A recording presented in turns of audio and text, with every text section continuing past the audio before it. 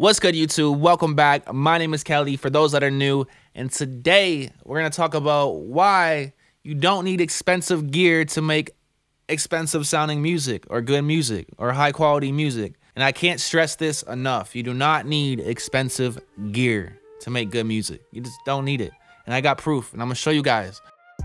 Now, when I first started making music, I figured if I went to the best studios, I would sound so good. If I just went to like that $100,000 studio, I would sound amazing and I would make the best music. Unfortunately, I didn't really have the money to do so, and I had to go buy my own USB microphone and start recording in my bedroom. Professional studios can be pretty pricey and go from like $100 an hour to like $500 a mix. So it can be pretty expensive going to a studio to record your music. Well, fast forward 10 years later, and I've learned a lot. I know how to mix music now. I have some of the best equipment that you can buy. For an example, that microphone costs $4,000, but it's not necessary. I got everything you could possibly want in a studio, almost my dream studio. I got everything I need. I don't plan on buying equipment for a while, but I've learned after purchasing all this and making music for 10 years that you do not need expensive gear to make good music. What you need to be good at is performing and mixing. You need a good performance and you need a good mix. You could literally get a good mix and a good sounding song off something like this. It's a USB mic, like 30 bucks, and make this sound good. Look, here's some proof. I'll show you. Here's a video of me recording on this. Oh, I just leveled up.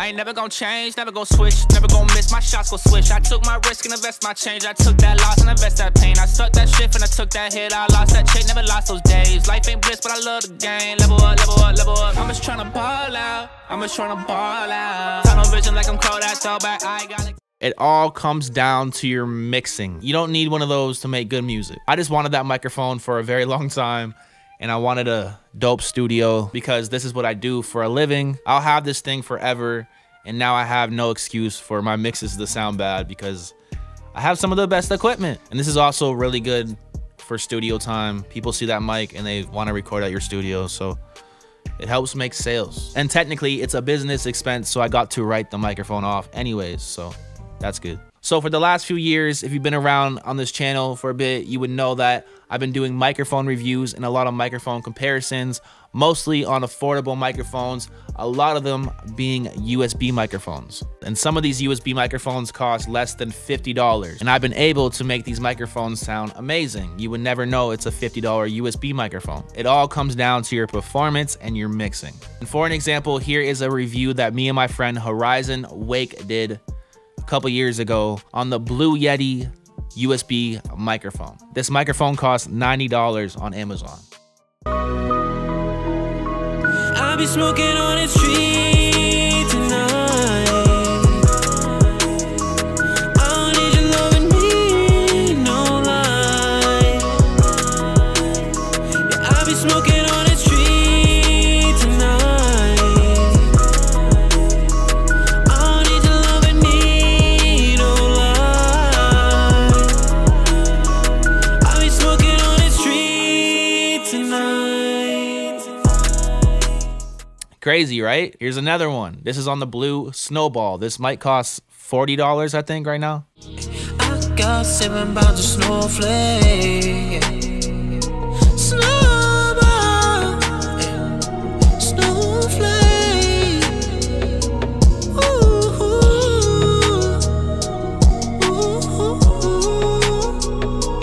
yeah. I got 7 pounds of snowflake. I got 7 pounds of snowflake. I got 7 pounds of snowflake. And just for the hell of it, here is a recording that I did on my phone. This was all recorded on this cell phone. I be on a wave and I can never slow up. Money on my mind, I just want more bucks. I don't got no time, I cannot hold up. I be on a wave, I cannot slow up. I cannot move, get up other way. Feeling like I'm Luda, we out here every day. I can never switch and I can never sway. Money on my mind, no, I cannot behave. This is all I know, I just want more. I can never quit, no, I can never slow. I can never slow up, I can never slow up. We be on a wave, no, we can never slow up. I be on a wave and I can never slow up. Money on my mind, I just want more bucks. I don't got no time, I cannot hold up. I be on a wave, I cannot slow up. I cannot.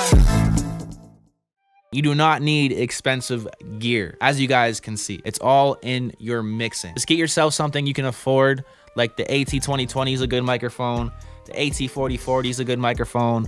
The Rode NT1 is a good microphone. These aren't the most expensive microphones in the world, but they're also not the cheapest. They're just some decent mid-level microphones, but they're good enough. I will leave links down below to the microphones and also links to the reviews I did on these microphones. If you scroll down on my channel, you will see I have tons of microphone reviews, but I'll leave those ones in the description. Also, you want to get yourself a pair of studio monitors, some studio monitors, not just some regular speakers. You want studio monitors. There's a difference. Studio monitors aren't just speakers. They don't lie to you. Regular speakers like car speakers or your home theater system or just regular computer speakers, they're meant to enhance the audio, make the audio sound better.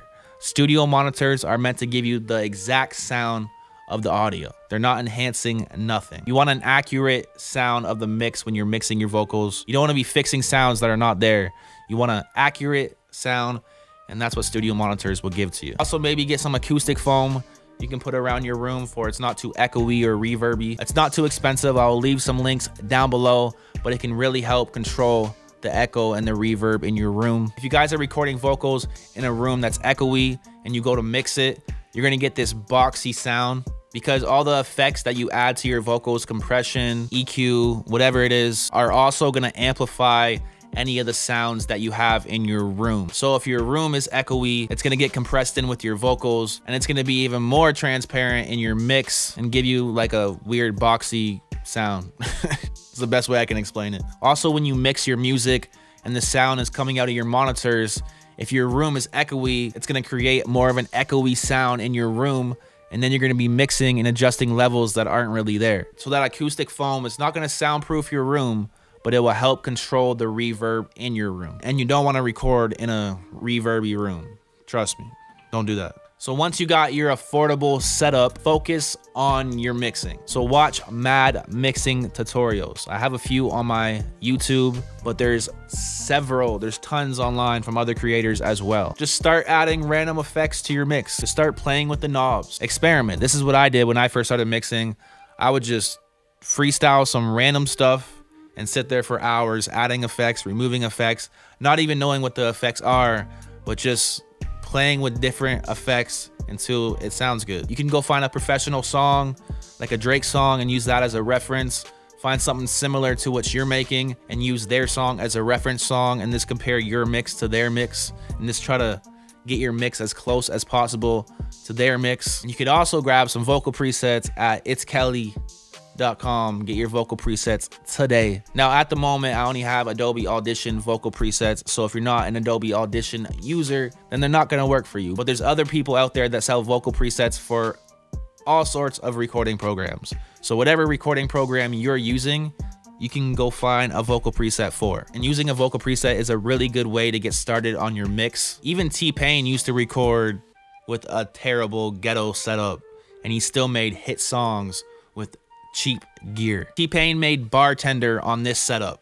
Billie Eilish recorded Ocean Eyes on the Audio-Technica AT2020, which is like a $100 microphone. Again, at the end of the day, it's all in your mix and your performance. I've heard songs people recorded on $16,000 microphones and they sucked because they didn't know what they're doing with the microphone. I've achieved better mixes on a $50 USB mic. The gear is not gonna save you. It's not the hammer, it's the carpenter.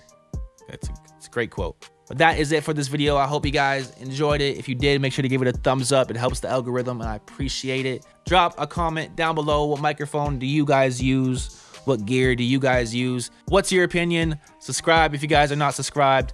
and I'll see you soon with another video. Peace.